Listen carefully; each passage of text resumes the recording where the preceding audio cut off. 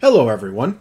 This time around, I want to talk about some issues that pop up in dialogue, mostly in science fiction and fantasy, but not always. And these particular ones pop up as a result of the usage of the translator convention.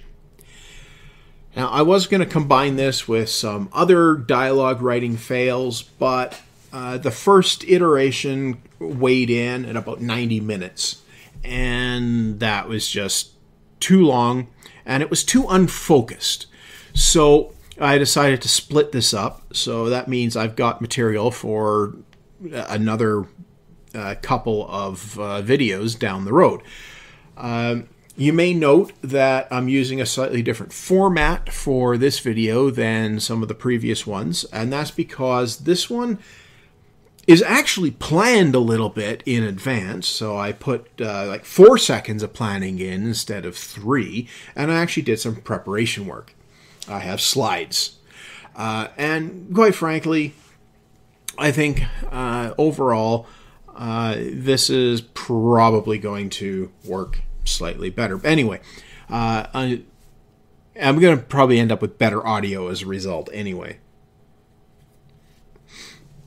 So, the translator convention. Well, what is it really? It basically presents to the reader a foreign language in the reader's own language, or at least in the language of the work itself. Now, I'm going to be talking about English language stuff because, well, I speak English, right? So, and it's simpler than just saying in the presentation language and so on. So basically, in English literature, and I'm going to talk about literature, but this applies to television shows, movies, radio plays, anything. But I'm going to talk about literature. So basically, when you're reading something that's employing the translator convention, you're being presented with a perfect translation of what the characters are saying in their language, as if they had said it in English. Now, that's an important point. You are understanding what they're saying as though they're speaking in English. And you're not actually reading an actual translation of their dialogue. You are understanding what they're saying natively. It just so happens that there's some sort of a magic thing going on, like a babble fish, that is making it sound like English to you. And that's an important point that's often lost, that it's not actually a translation. The writer did not write the dialogue in the original language and then translate it for you.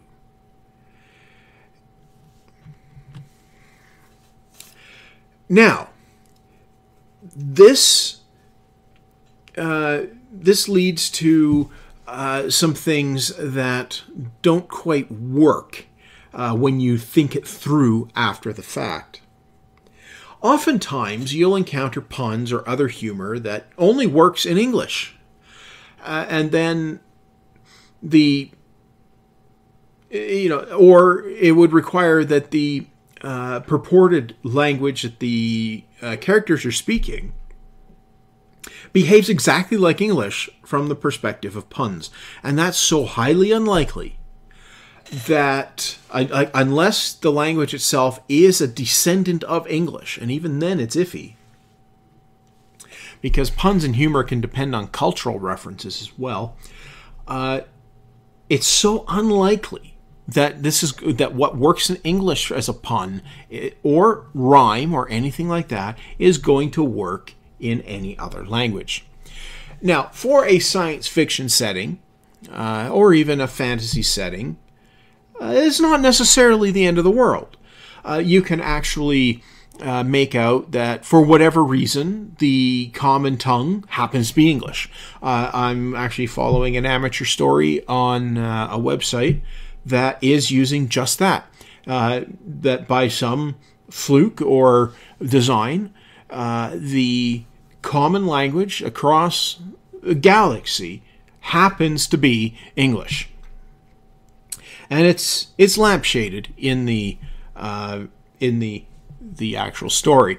And this gets around the English-speaking aliens trope by saying that, yes, the aliens are speaking English, but they call it something else.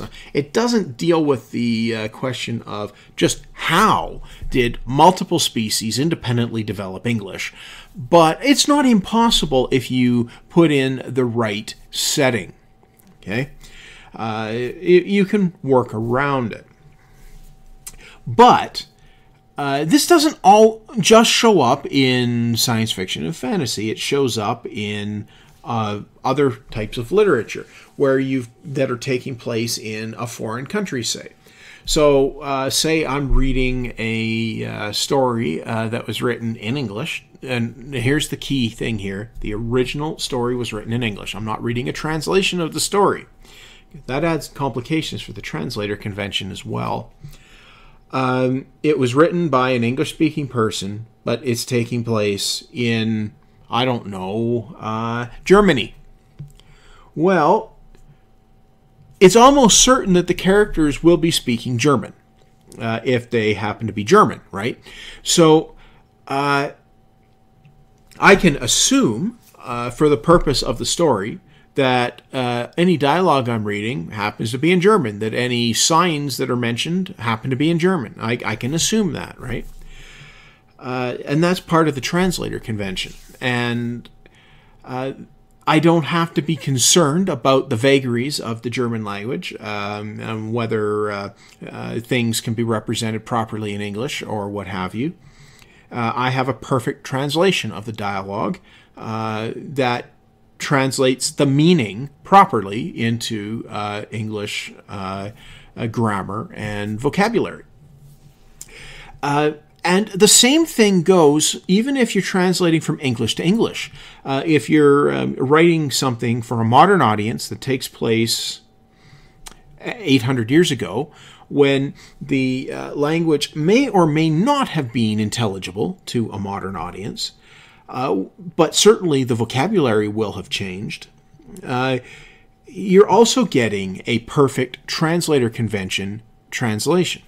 And this works perfectly as long as you don't break it by sending a modern person back to that time and then somehow having them magically be able to talk to everybody. Okay, so that's where you end up with the problem with things like a Connecticut Yankee in King Arthur's court.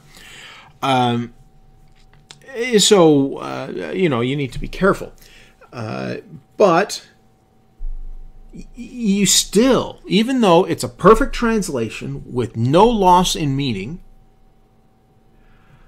you still have to be careful that you don't rely on puns or whatever that only work in English or modern English, as the case may be, for plot points. And that's the key point here I'm trying to make with this bullet point, is that if your plot hinges on a pun that only works in English, then you have broken the translator convention. Because now it matters what language the characters are speaking. So your best way around that is to structure your plot so it doesn't depend on puns or misunderstandings of that nature.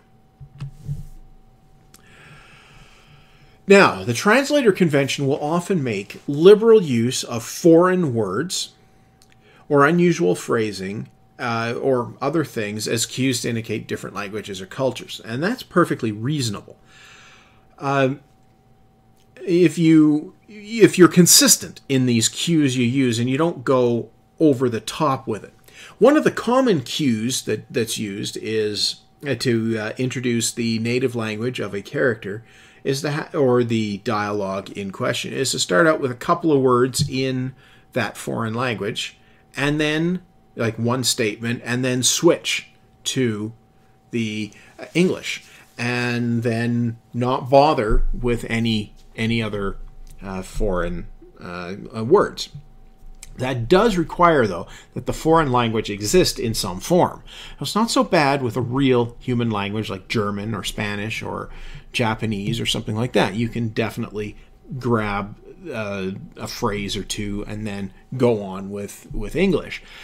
And that's fine, but if you're dealing with a fictional language that doesn't actually exist, well, you're going to have some issues with that.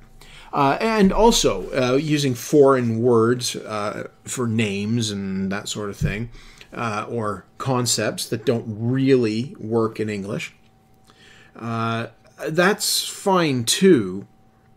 It works better when the language you're borrowing from exists. If you're making up words on the fly, well, you're potentially going to have issues. It's not so bad when you're making up nouns, because, well, nouns often don't follow any particular pattern in any particular language. They tend to be somewhat random. That's not to say there aren't patterns, but it's not language breaking if a particular noun doesn't fit any particular pattern. And that's perfectly fine.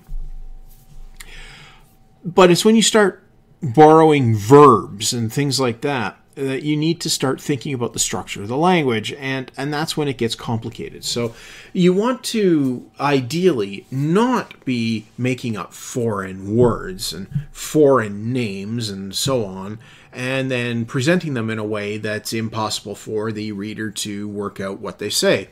And that could include anything from random diacriticals being added to things to, well, any number of schemes to make a name, say, look foreign, including putting 74 consonants in a row in a way that's impossible to pronounce. Okay, so that's the sort of thing that you'll often see. You'll get names that are unpronounceable. You'll get foreign-looking words that are unpronounceable, or you'll get foreign-looking words that are really just an elaborate cipher for English words.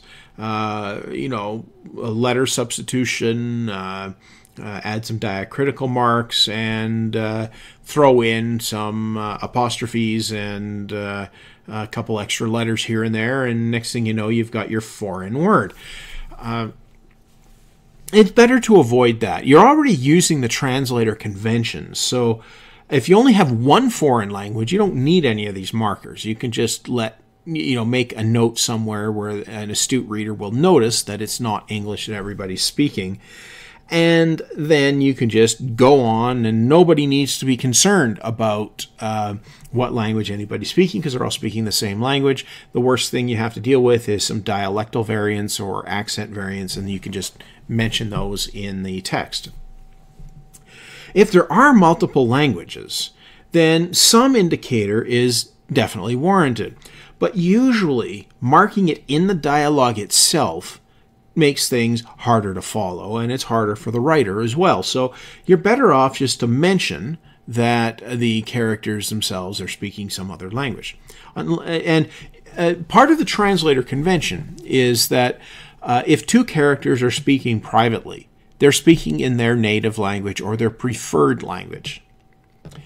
If they are speaking in a public setting, they're speaking in the preferred public language, which is usually in fantasy and science fiction called the common speech, just to save having to name it, right? Whatever the lingua franca is, that's what they'll be speaking in a multi-language setting, in a multinational setting.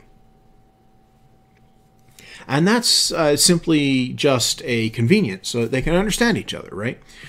And because the translator convention is at work, you may need to mark a few cases where someone says something to somebody else, and if the reader needs to understand it but the point of view character doesn't, then you'll have to deal with that somehow. And that's the other thing that the translator convention can make good use of, is the point of view character. If the point of view character does not understand what is being said, you can just mention they don't understand what's being said, and you don't have to actually write it. Don't bother writing the foreign language words in that case. Just say that the character doesn't understand it, or they couldn't make it out. The same thing if they just couldn't hear it, right? The same type of structure works there. So you want to avoid these situations where where foreign words need to be written out. Now, it can work in some circumstances, especially when the foreign languages are real. But it does cause problems for translators later who are translating your work into yet another language. So I'll talk about that in the concluding section here, but let's move on here. Now, closely related to the second point about puns is cultural conventions and references. And it's quite common to see that sort of thing in a work that is otherwise employing the translator convention. And you could potentially make some sort of a case that the translator convention is actually translating the culture as well. But that is very difficult to defend. Sure, we've got a perfect translation of what people mean to say, and that's perfectly fine. And that is fine if it's idiomatic and current to the audience's culture. That part's fine. But when the characters in the story somehow understand the cultural conventions and references of the audience, that's when it breaks down, and that's when it doesn't make any sense. Just like a pun that only works in English being critical to the development of the plot, just like that doesn't work and should be avoided at all costs. Cultural references should be avoided at all costs, especially if they are critical to the plot. Otherwise, you need some means for the characters to have acquired the reference and understand what it means. It doesn't make sense to have, and let's use a more concrete example, it doesn't make sense to have somebody from, say, post-Civil War United States taking action based on some obscure reference in, say, Japanese culture, or a non-obscure reference, like, say, the Red String of Fate.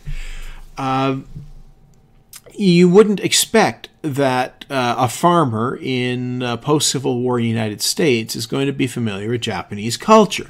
They might be, but it's not likely. And the reason I picked those two is because at the time, the Japanese culture was very isolationist, so it was really unlikely anybody outside of Japan would be familiar with Japanese culture. So you want to make sure that if anything you're writing in as a plot point doesn't rely on cultural conventions that are only valid because of the audience.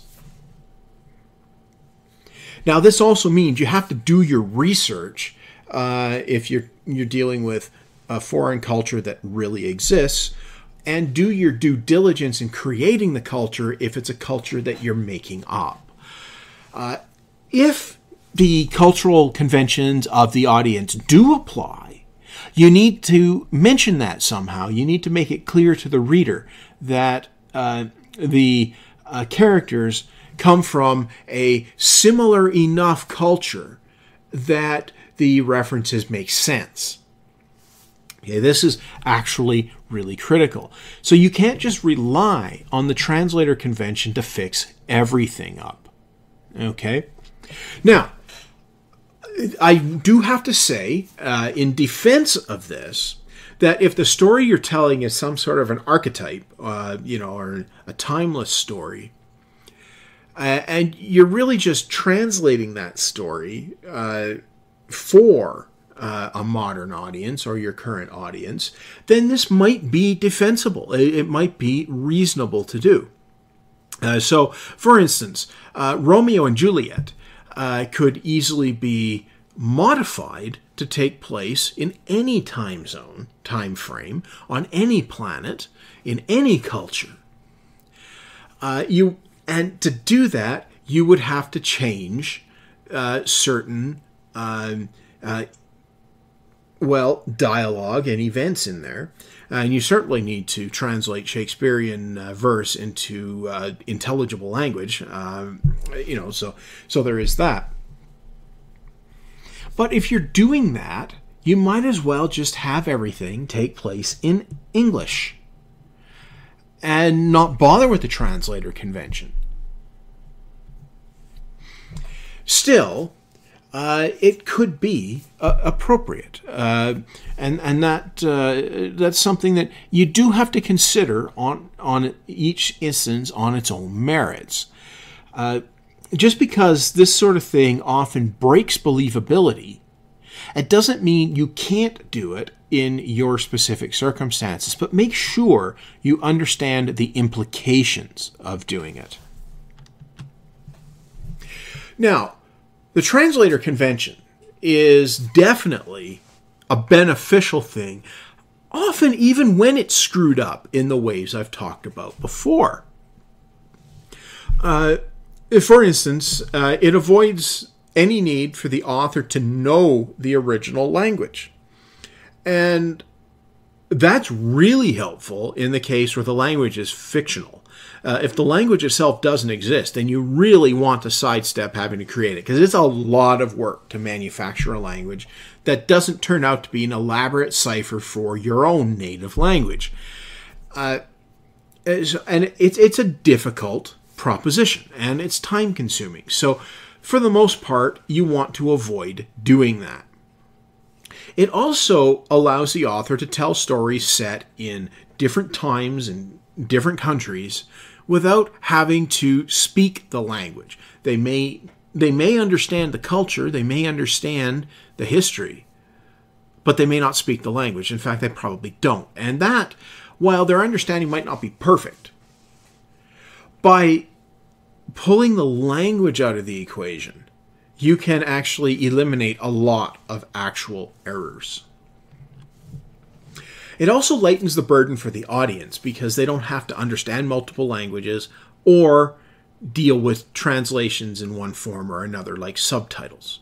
That adds a cognitive burden for reading or watching a story if you have to deal with translating multiple languages or something like that. Even if it's just original language text followed by a translation, that's still extra cognitive load.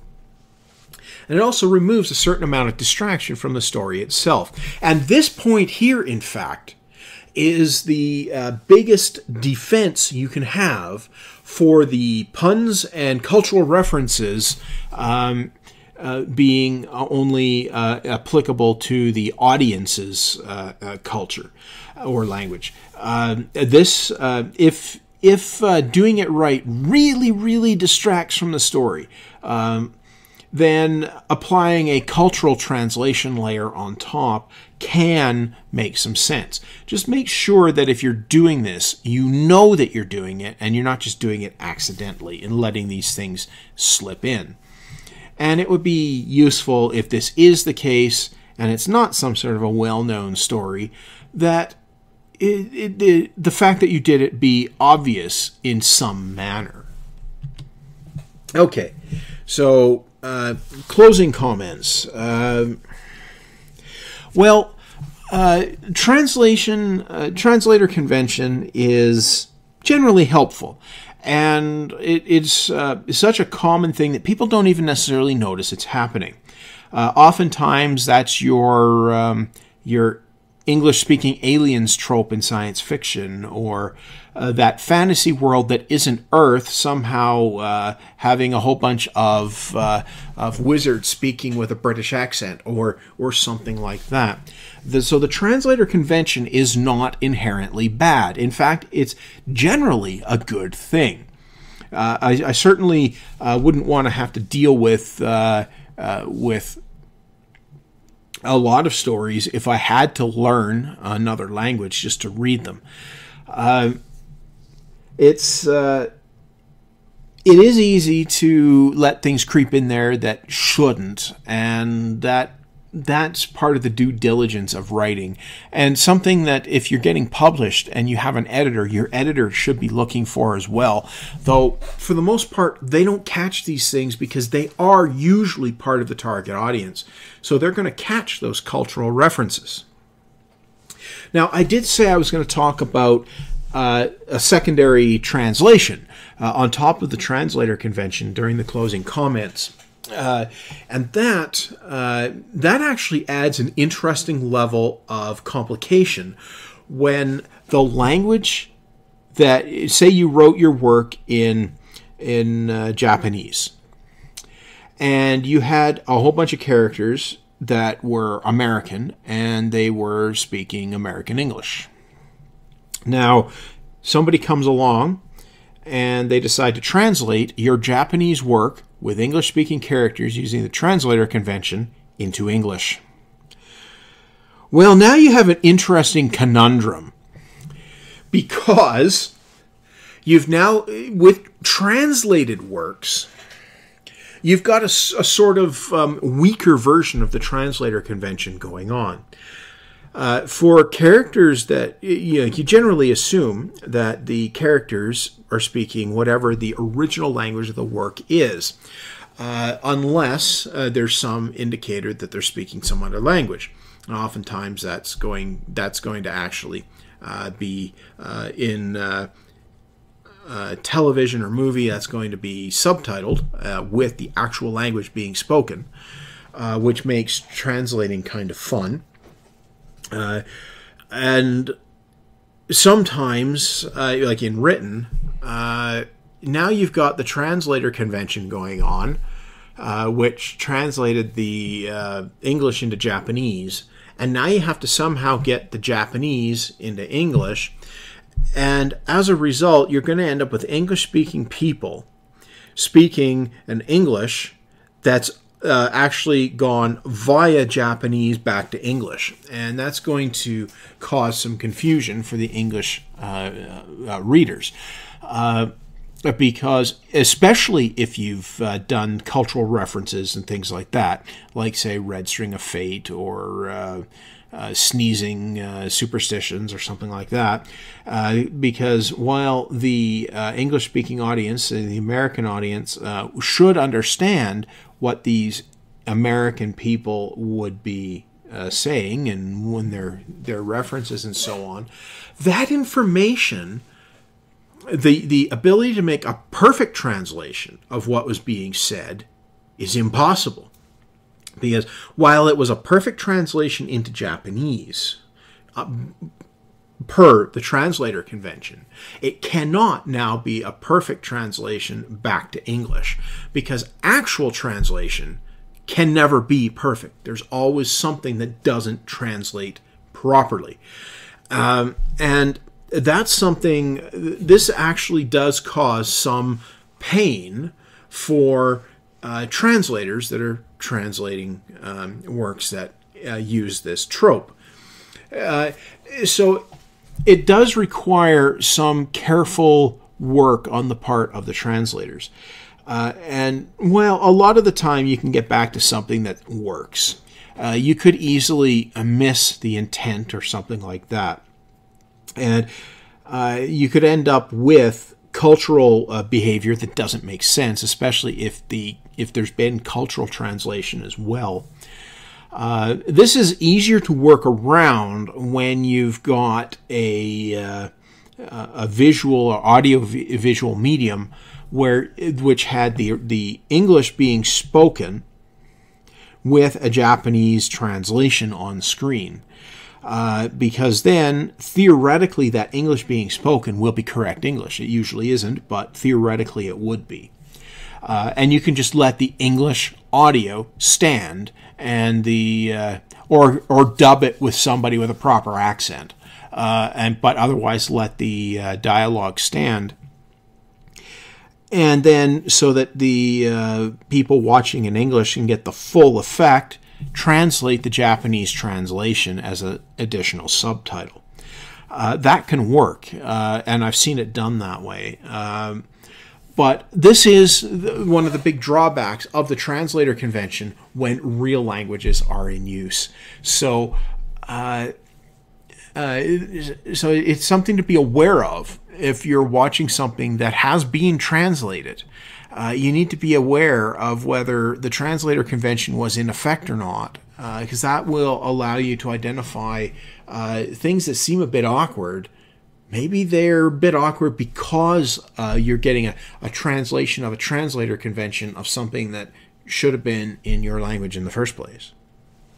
Now, this is less of an issue when you're dealing with fictional languages, simply because, obviously, nobody speaks that fictional language. So you just translate it as best you can into the new language and the translated version, and go on about your business.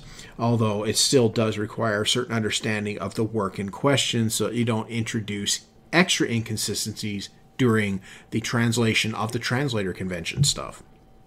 That's actually something to be aware of. Anything that's translated, the translation is not necessarily going to be perfect, so you'll definitely want to pay attention. And if something doesn't quite make sense, it's probably because the translation didn't quite work. Anyway, leaving aside multiple levels of translation, which is always a problem for intelligibility, the translator convention is not a bad thing. And even when it's screwed up, for the most part, it doesn't really break the story itself from the perspective of the original intended audience.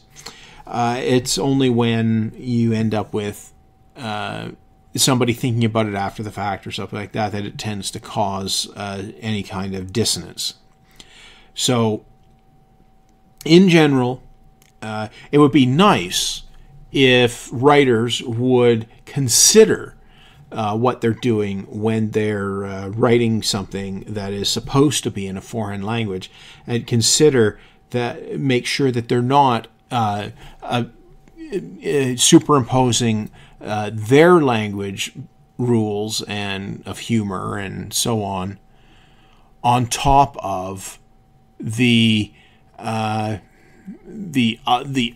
foreign language. Just so that there's less confusion for the people that actually think it through. And you'll find that your stories tend to get a little bit better if you pay attention to this sort of detail. So you'll probably catch other errors that you're making while you're looking for this type of detail. Anyway, that's probably enough on the translator convention and screwing it up and that sort of thing. So I'm going to leave this one here. I probably have another video in the next week or three on good old ye olde English. And yes, I butchered that intentionally. But for now, if you want to be notified of future videos, make sure to subscribe. And if you've watched this far, thanks for watching.